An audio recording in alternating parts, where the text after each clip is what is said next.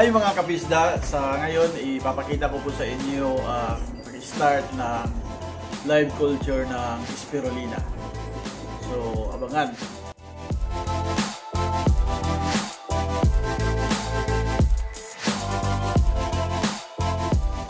Ito po yung mga kailangan: nutrient solution,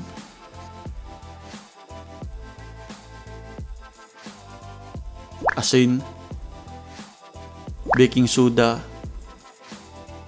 measuring materials, plastic empty bottles, at syempre ang live culture.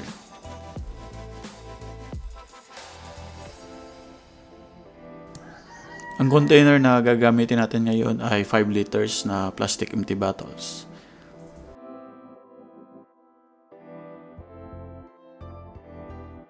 Three liters ang i-prepare natin ngayon. Ang gagamitin na tubig ay dapat walang chlorine kasi namamatay yung spirulina sa chlorine.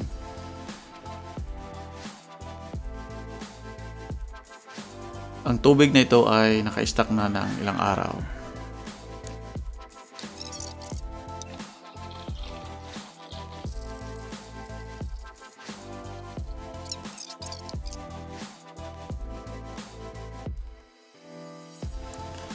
Una ay maglagay tayo ng asin.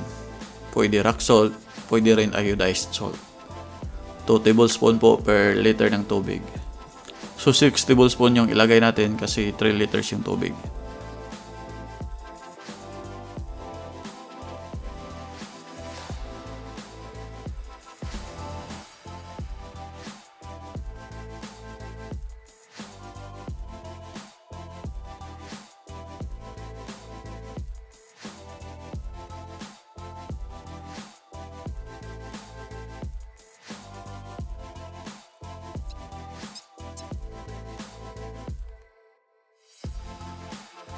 Tapos i-stir natin ng maigi.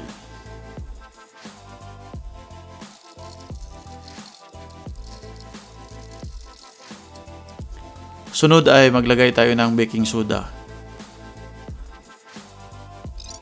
2 tablespoon rin po per liter ng tubig.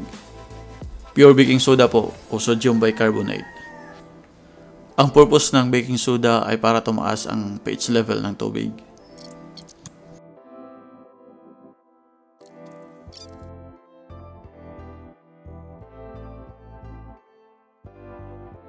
Huwag kalimutang i-stir naman ng maigi.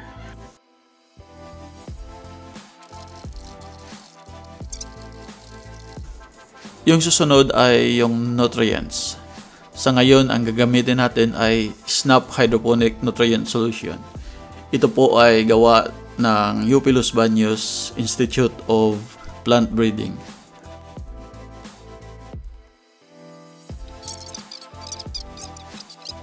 Ang amount na solution na gagamitin ay nasa label po. 25 ml per 10 liters o 2.5 ml per liter. Ang uunahin ay ang Snap A. Since 3 liters yung tubig, 7.5 ml yung ilagay natin. Hindi po pwede na marami kasi ma-overnutrition po yung spirulina.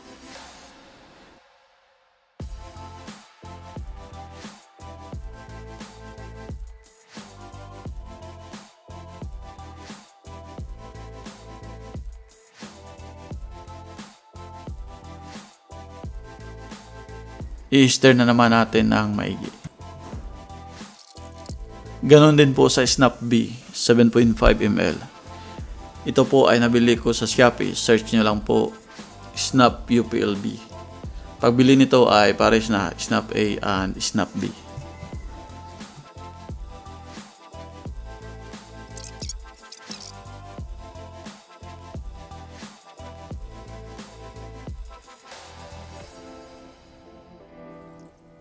I-stir na naman natin ng maigi.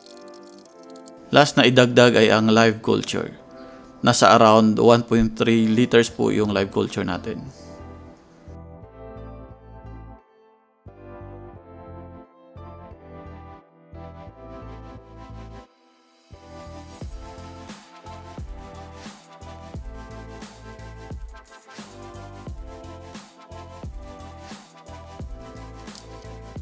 Lagyan lang natin to ng konting tubig para makuha natin yung mga dumikit sa plastic.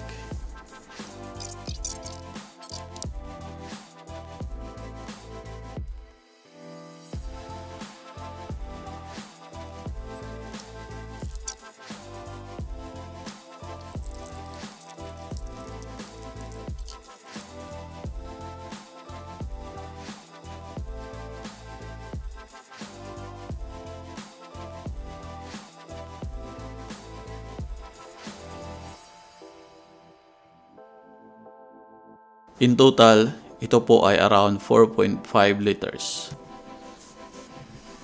Actually, dalawa yung i-prepare ko kasi i-compare natin ang indoor setup at outdoor setup kung saan yung mas mabisa. Ito na yun for indoor setup. Abangan natin yung result. I-video natin to araw-araw for observation. I-compare natin yung indoor setup at outdoor setup. Antayin natin na mag-mature na yung bagong culture. Siguro mga 3 to 4 weeks bago tayo mag-harvest.